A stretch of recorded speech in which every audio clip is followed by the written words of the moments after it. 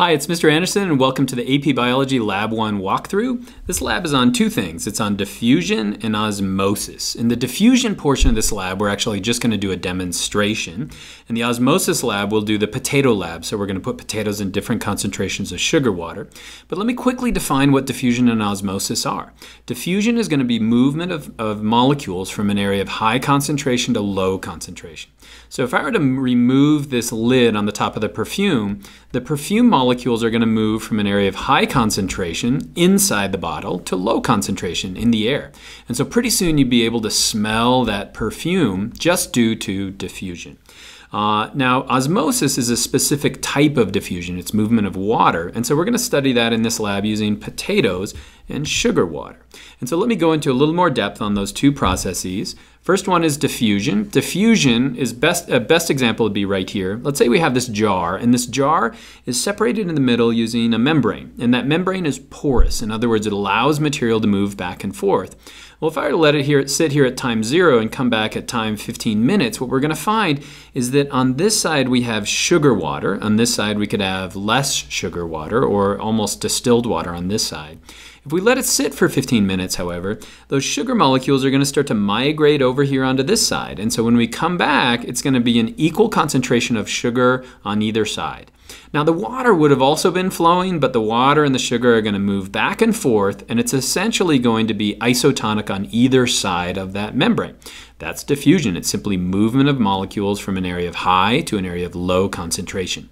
Now osmosis is a specific type of diffusion. It's the movement of only water across a semi-permeable membrane. So how does that work? Well, let's say we have the same setup, different container, but it's got semi-permeable membrane down the middle. This only allows the movement of water, but it doesn't allow the movement of those solute molecules. Well, you can see right here that this side over here is going to be hypertonic. In other words, it has more solute on that side and less water. This side over here is going to be hypotonic. And so if we let it sit now for another 15 minutes, it's going to magically raise on this side. And the reason why is that water is going to flow from an area of high water concentration to low water concentration. Now, why isn't the sugar molecules moving? It's because they can't move through that membrane. And so this would be osmosis. It would be the flow of water across a semi-permeable membrane. And so we'll see how that plays out in just a second. And so the first part of this lab is the diffusion lab. In this diffusion lab, we're going to do essentially a quick demonstration. And so to do this, you're going to use dialysis tubing. So we're going to have dialysis tubing on this side. Dialysis tubing is a little bit of tubing that's used in kidney dialysis. It's essentially, it looks just like plastic, but it's going to have tiny little holes in it, tiny little pores in it that you can't see.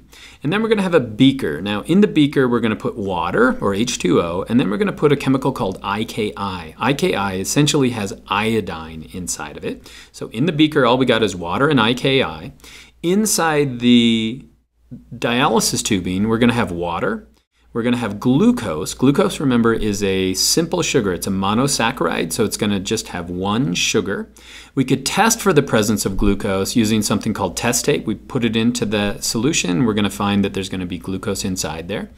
Then we're going to have starch. Now, starch is a polysaccharide. So instead of just one sugar molecule, it's going to be sometimes hundreds, if not thousands of sugar molecules that are attached together. Starch is going to be that sugar that you find in stuff like pasta.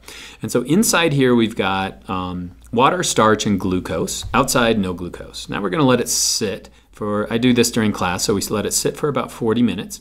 Before I show you what happens, I should also remind you this. We can test for the presence of glucose using test tape, which is simply a little bit, almost looks like litmus paper.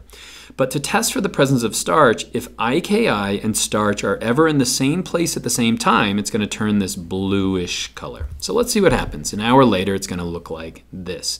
And so in class, I ask students to figure out, what's going on? Why do we get this blue color on the inside? What has moved back and forth? And so basically, when we test it when it's done, we'll find that there's glucose again inside the dialysis tubing. It makes sense because it was there before.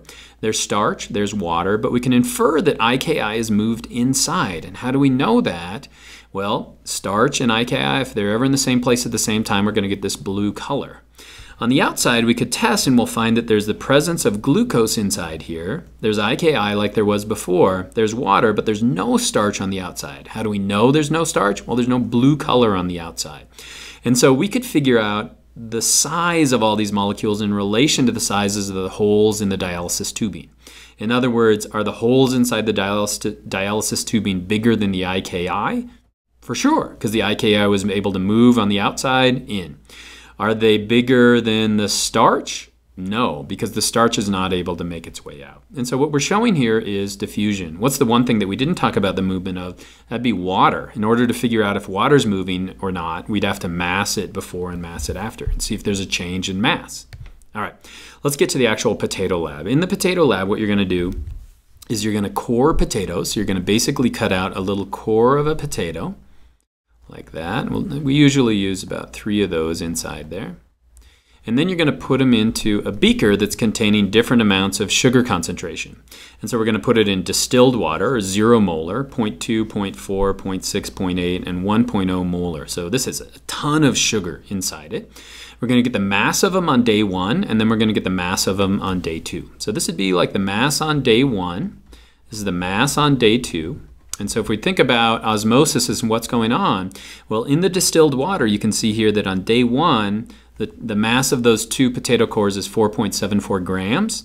And then on day 2, it's 6.14 grams. And so what's happening? Well, if you put the potatoes inside distilled water, they're gaining mass. Why are they gaining mass? It's due to osmosis. In other words, water is flowing in to the potatoes because it's moving from an area of high water concentration outside the potato to low water concentration on the inside, or from hypotonic to hypertonic.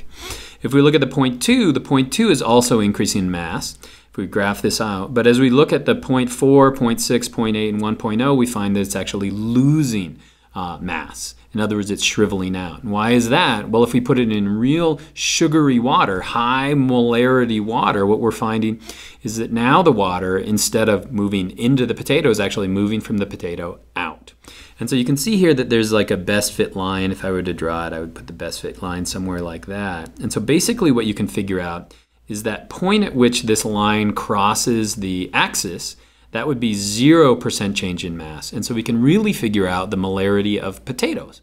Because if you took a potato with a molarity of, I don't know what this is, like right around 0.3 molar, and we were to put it in 0.3 molar, it's going to have movement of water back and forth, but it's not going to relatively change its mass. And so that's the potato lab, that's diffusion, and I hope that's helpful.